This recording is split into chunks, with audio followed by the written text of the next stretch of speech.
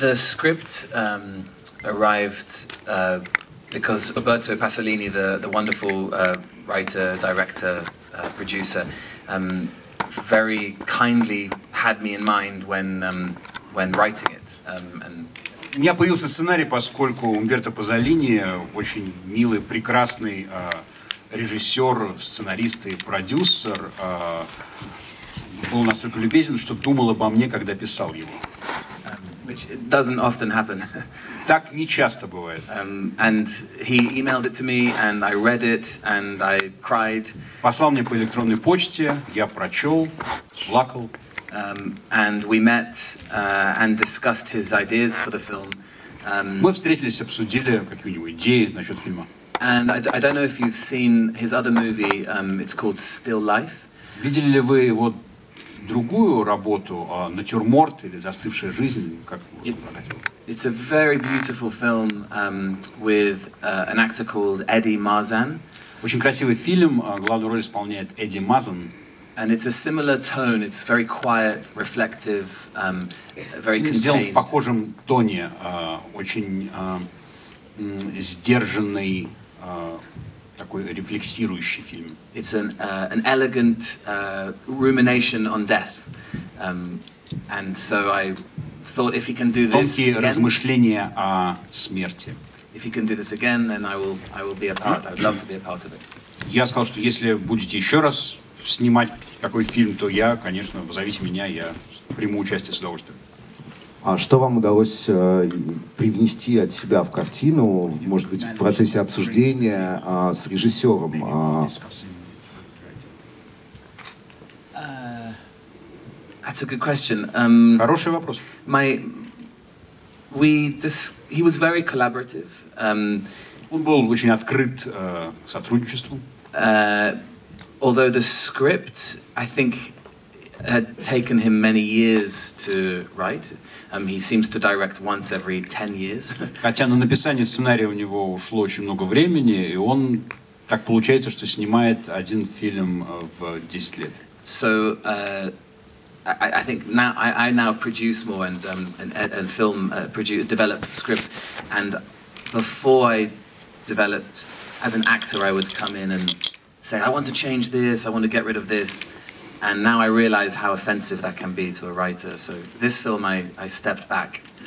Я раньше, когда занимался продюсированием, я все время влезал, говорил, давайте поменяем вот это, а теперь я понимаю, как это ранит автора сценария, и теперь, да, я отхожу на второй план. But the main collaboration and where he really allowed me to almost kind of co-direct almost in a way was with Daniel, with the boy.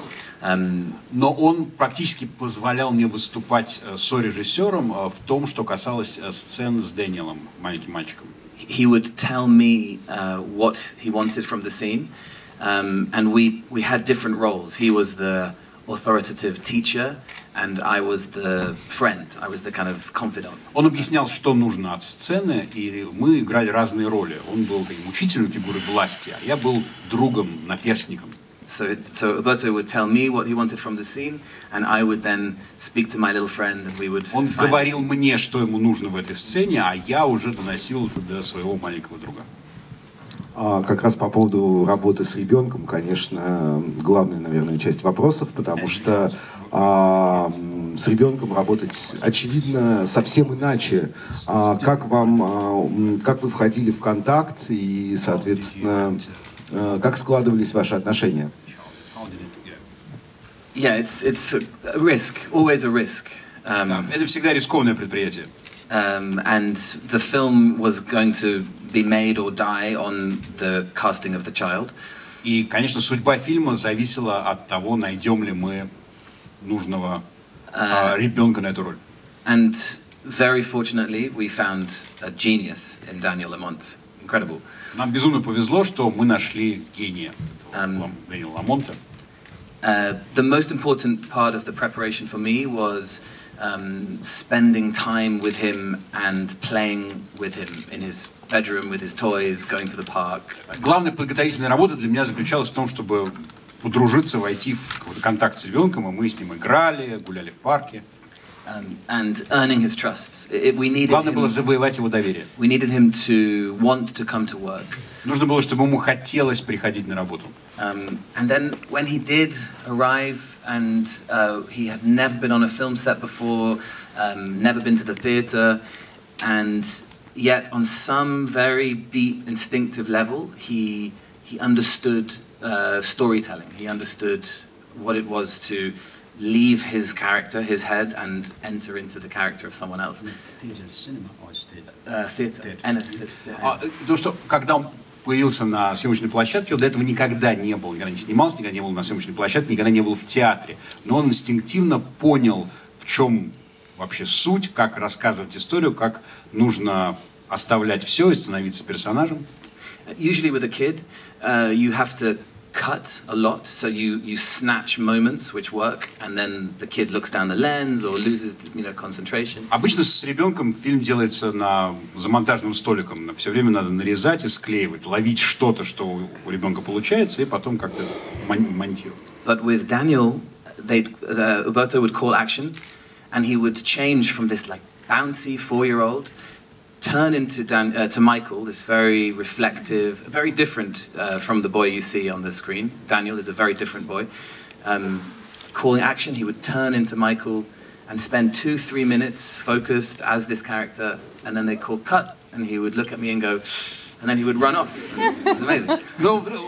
Дело в том, что звучала команда «Мотор», и этот ребенок совсем другой, жизнерадостный, брыжущей энергией, становился этим Майклом, задумчивым малышом, и 2-3 минуты играл, а потом снят, и он снова, ну как? Наверное, последний вопрос, который я задам, а потом уже готовьте и сигнализируйте мне, и я буду передавать микрофон. Собственно, этот вопрос 2 в одном. Насколько Дэниел был посвящен в, собственно, суть того, о чем фильм, и тут же вопрос о том, как говорить с детьми о смерти, собственно. This is the question of the film. How do you prepare Вот в чем вопрос a 4-year-old for death? Как подготовить 4-летнего ребенка к смерти? And also, from our point of view as filmmakers, we had to be very careful because we were dealing with a 4-year-old who had a family who were there every single day. We didn't want to upset him talking about that. Нам, кинематографистам, надо было очень аккуратно работать с ребенком, и его родители всегда были на съемочной площадке, все время были рядом. And I think, не хотели расстраивать его. I think kids generally have some sense of their own mortality and the mortality of their loved ones around like 9-10. Я думаю, что дети обычно осознают лет в 9-10, что они смертные и смертные родители, близкие. Maybe earlier, but Может, раньше. So for Daniel, his understanding of death was very abstract and all related to him through childish language, an adult concept through the language of dinosaurs and beetles. Поэтому его понимание смерти было очень детским, и эти идеи доносили ему очень понятному ребенку языком через жуков, динозавров. But for me as an actor, to watch a young 4-year-old in real time struggling with the concepts of death. Вот я как актер видел в реальном времени, в режиме реального времени, как 4-летний мальчик осознает смертность. It's everything you can hope for in a scene partner when your fellow actor is giving you a truthful, authentic performance. Лучшего невозможно ожидать от партнера по сцене, когда ты в кино, когда ты получаешь эту подлинность.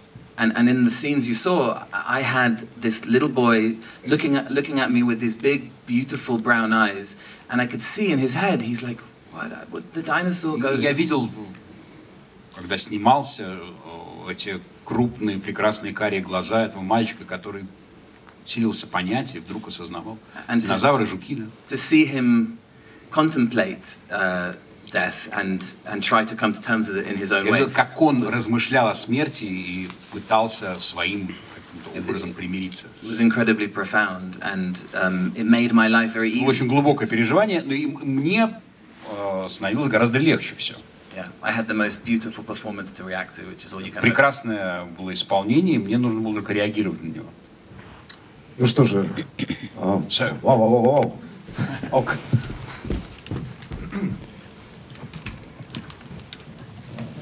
Будете задавать вопросы. Добрый вечер. Лев Дарья, радио «Метро», Джеймс. Я поздравляю вас с премьерой в Санкт-Петербурге, в России. Спасибо. Не за что.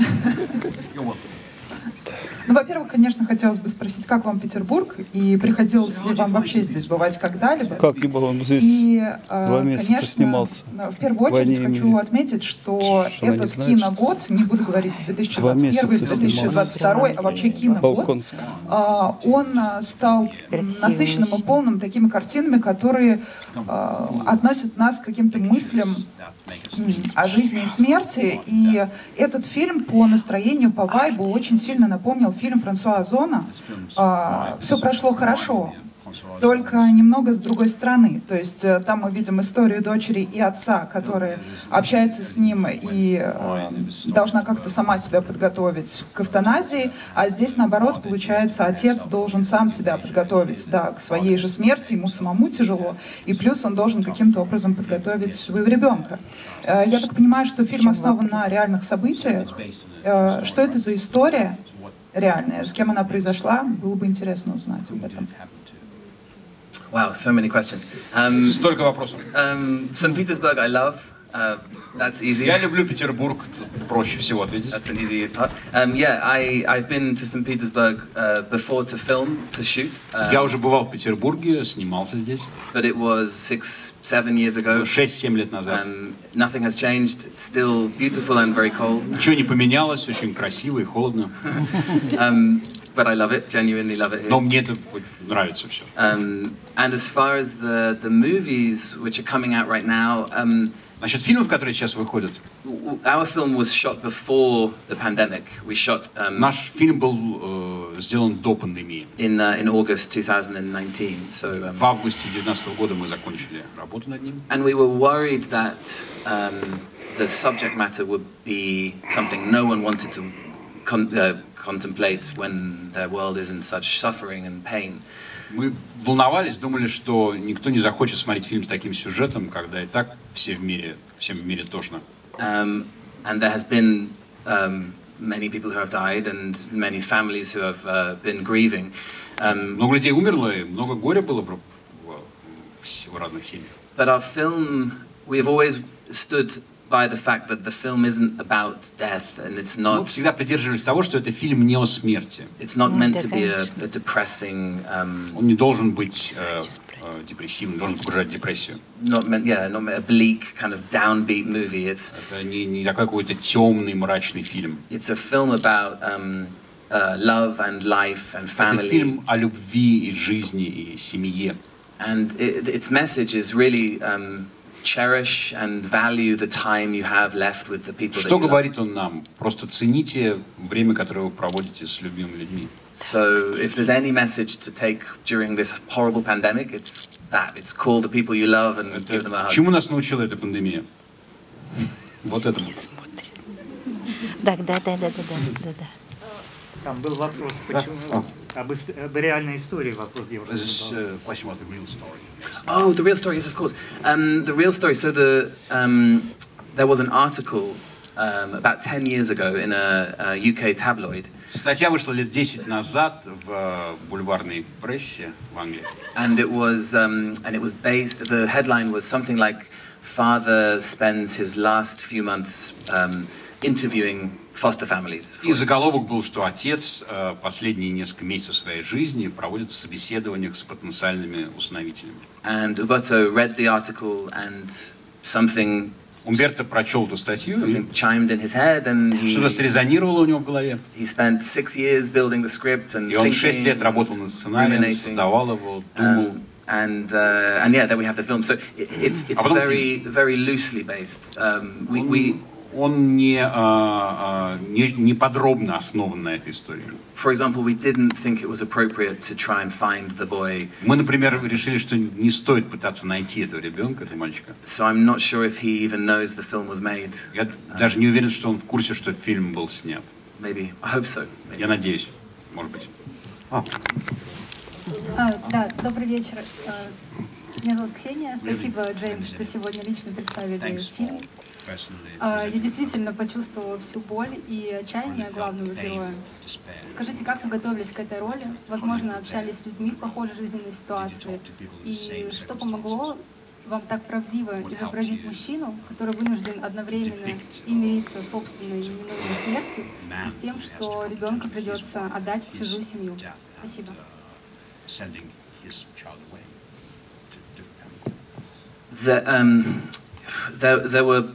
There were some practical preparations I had to do.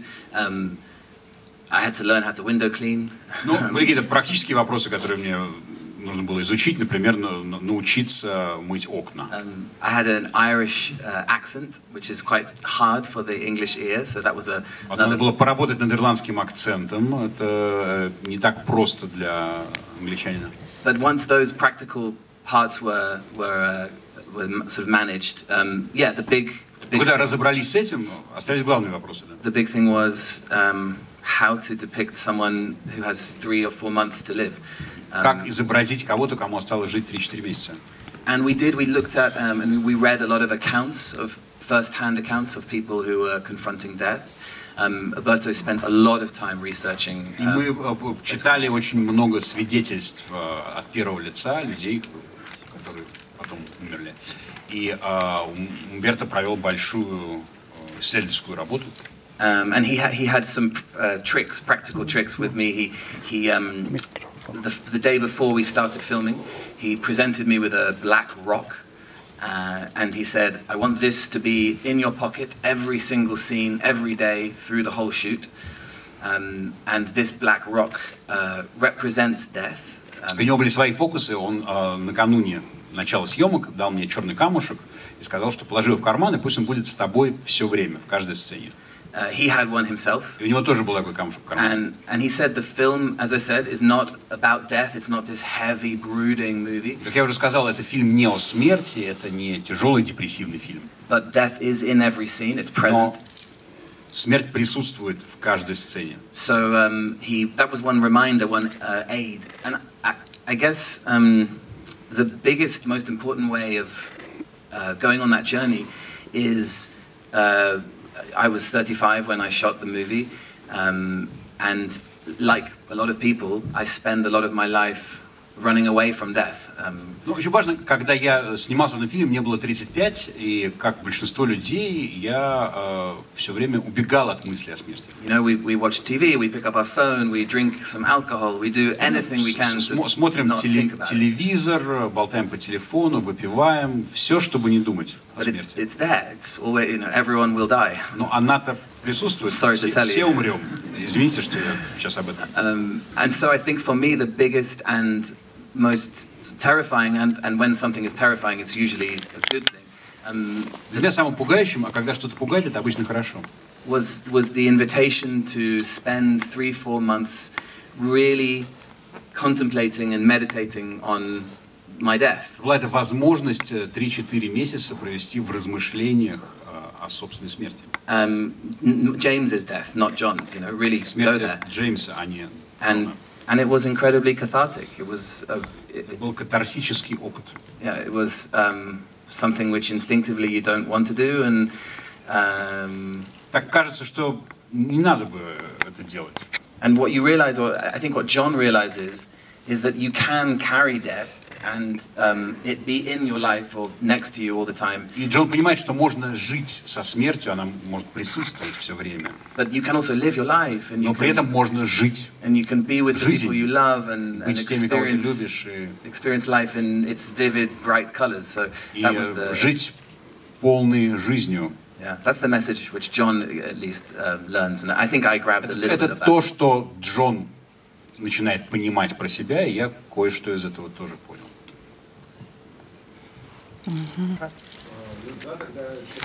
Да. А можно микрофон еще потом сюда?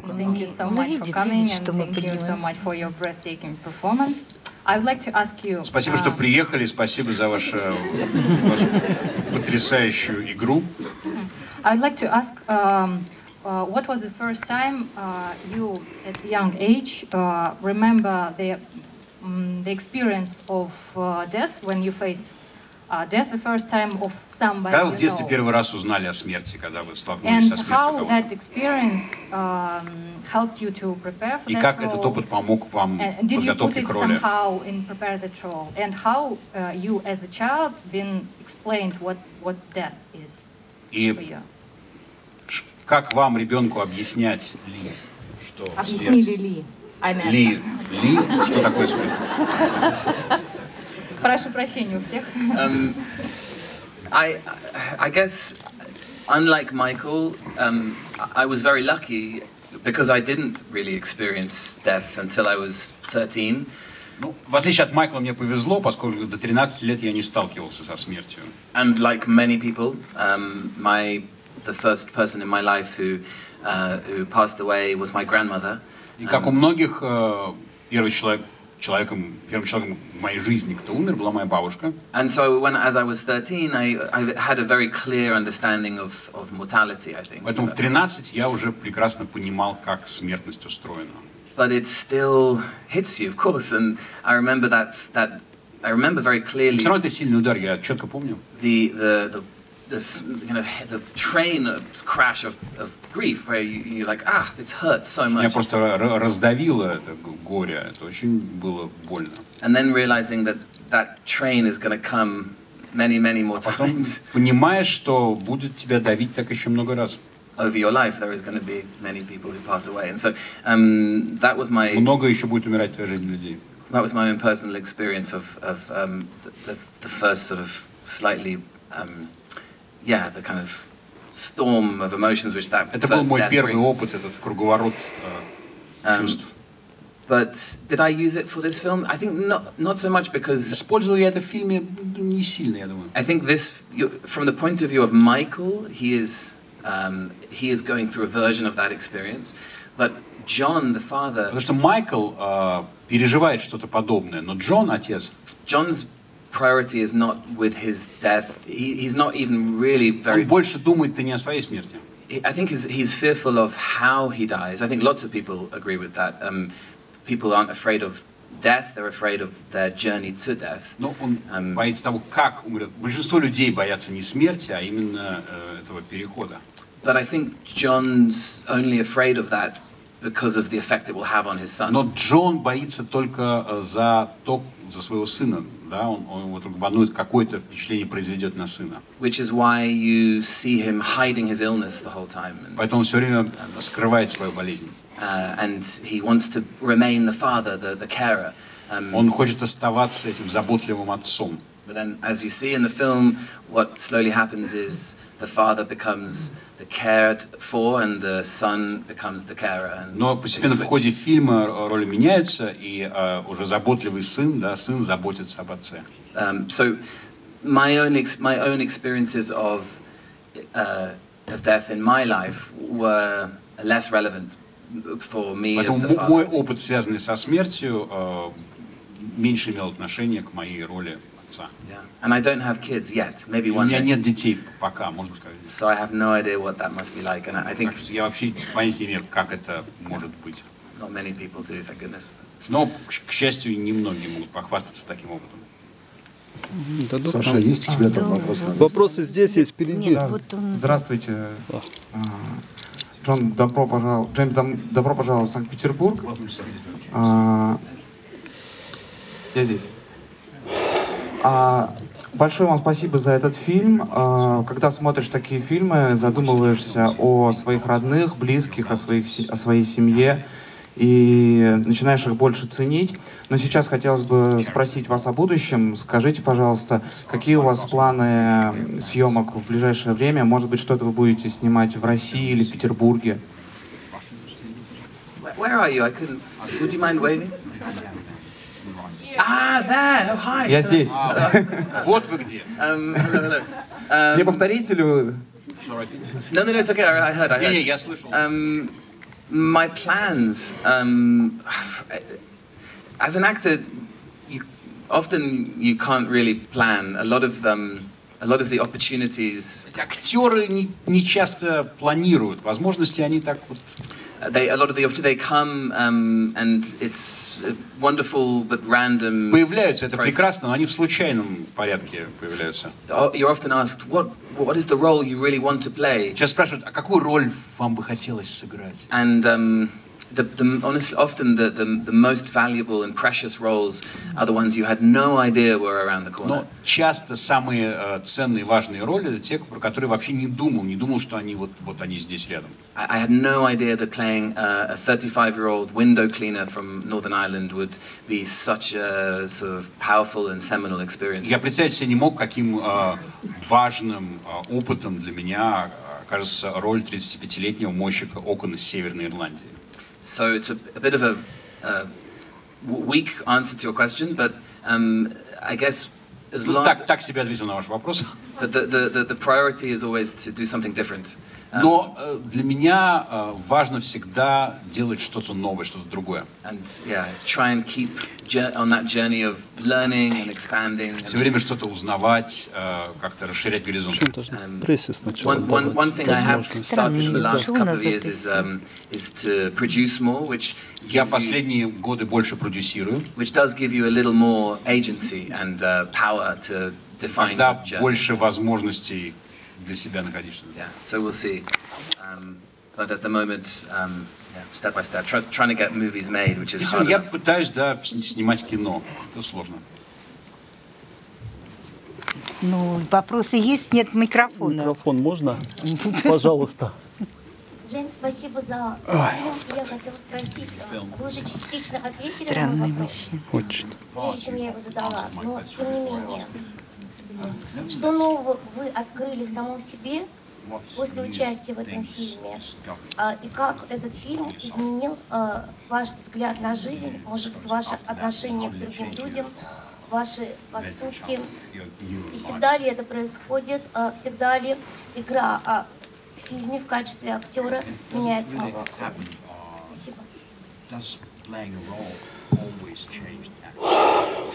You hope that every role you play, you take a little piece of that person with you, and надеешься, что кого не сыграй, немножко себе оставляешь. And the most valuable often are the ones which really make you reevaluate something in your life. Самые важные роли те, которые заставляют как-то переоценить что-то в своей жизни. One of the things I learned many things on this film, and я многое узнал на этом фильме. But they're more ineffable because of the nature of the film. As I say, that meditation on mortality, it's hard to exactly clarify. Но это все-таки эфемерные вещи, поскольку касается смерти, сложно как-то определить, точно описать то, что я узнал. One thing I did learn about myself for sure, and my girlfriend is gonna. Я про себя понял какую-то одну вещь, и моя девушка, конечно. My girlfriend's not gonna like me saying this, but ей не понравится то, что я говорю. I really want to be a dad. Очень хочу стать папой.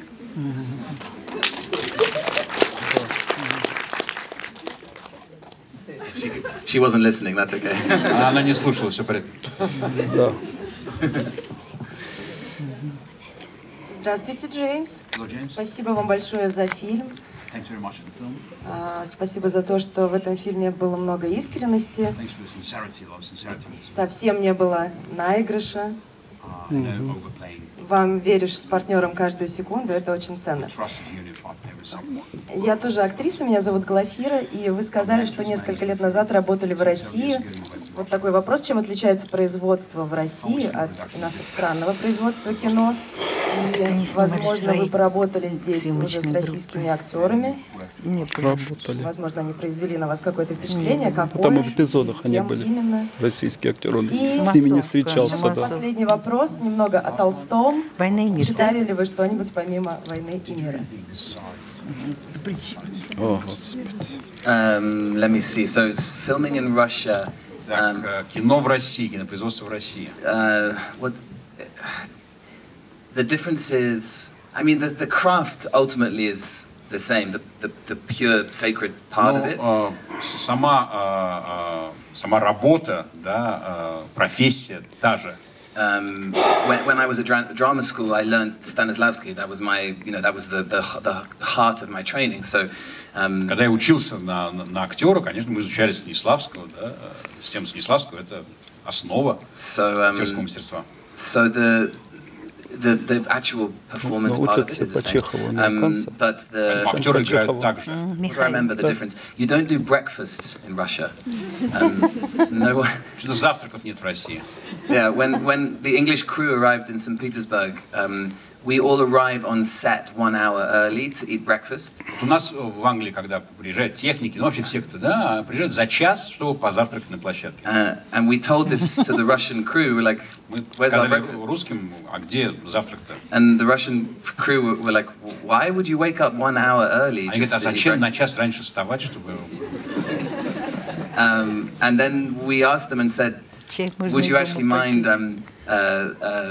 making us breakfast?" And the breakfast was... Вы не против, мы спросили, все-таки приготовить нам завтрак? But the breakfast was disgusting. Завтрак был отвратительным. It was really, really bad. Очень плохой был завтрак. Yeah. What else? Did I read other Tolstoy? Читал я еще Толстого. That puts me on the spot. I think I read some.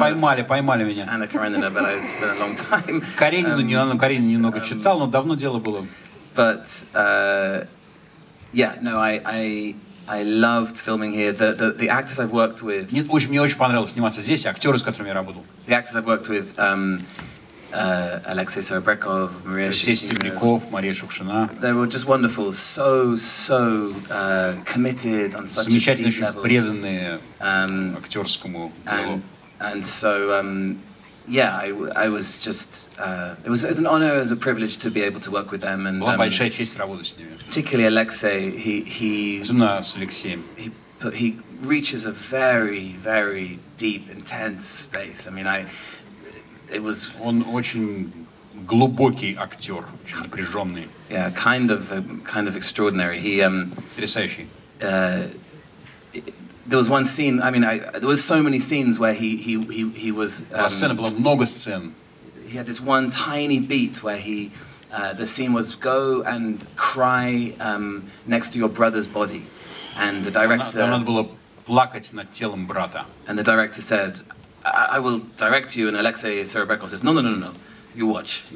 Режиссер сказал, я сейчас срежиссирую, он говорит, не, смотри.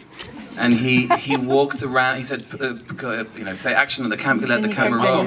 And he walked around his brother's body like 3 or 4 times. And he was getting more and more emotionally taken, and все больше и больше заводился. And eventually he vomited at the. В конце концов его вырвало. He was so crying. It was so intense. Трупа вот плакал, так все это было напряженно. Yeah, it was really intense, and I was kind of blown away. The commitment and the levels. Меня потрясло, как он себя не щадит.